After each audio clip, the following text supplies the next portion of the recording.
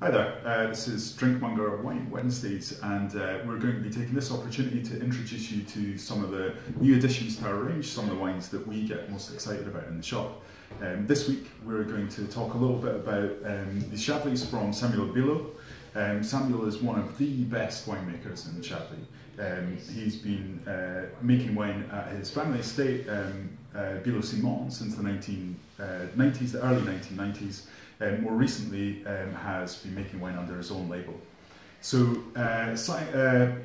Samuel was both viticulturalist and winemaker at Billaud before he started his own venture. This means that essentially he has some of the best contacts in the village. He has access to some of the very best vineyard sites in all of Chablis. And when we first tasted these wines from the 2013 vintage, they were certainly amongst some of the best new Chablis, some of the best Chablis in fact at all that we tasted in many years. So fairly classic, dry, fresh, linear, very sort of mineral, very classic Chablis flavours.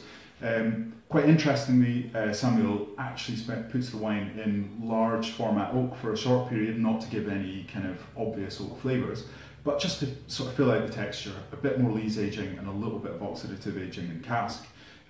So they're reasonably full, but still very dry and very mineral. Fantastic wines. So that's the basic Village Chablis, which, as I say, is one of the very best that I've tasted in many years.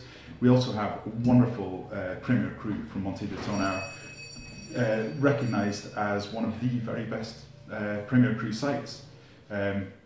This is obviously a wine which has slightly more potential for development in the bottle, but drinking absolutely beautifully now. Really nice acidity, really precise, and again, lovely weight and texture.